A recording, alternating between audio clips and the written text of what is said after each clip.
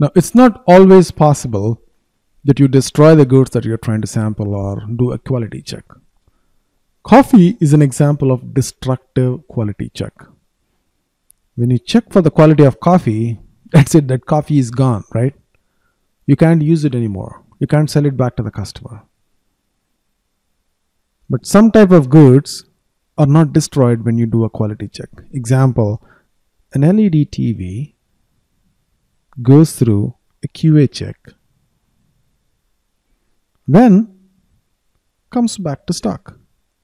It's not destroyed, right? How do you do this? There are a couple of ways to do it. You remember, in a storage location, in a plant storage location, of course, there are 3 different kinds of stock types: unrestricted, quality, blocked. So from unrestricted, you could move that to quality, in which case nobody else can sell it because it's a quality stock. So you move one TV, and how do you move that? Using transfer posting.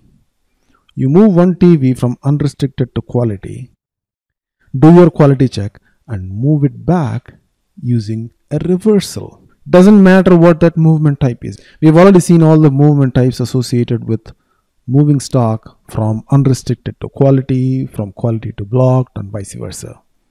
That's one option. That way, nobody can sell that TV, it's in quality, and once the quality check is done, they put a sticker on it and then put it back to unrestricted stock.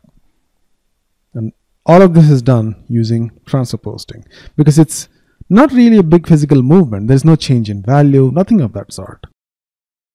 It's just moving to a different state. Or you can create a separate storage location, call it QA storage location, and from here you could put it here, right? That's another way to do non-destructive sampling. Which way to do depends on the business scenario.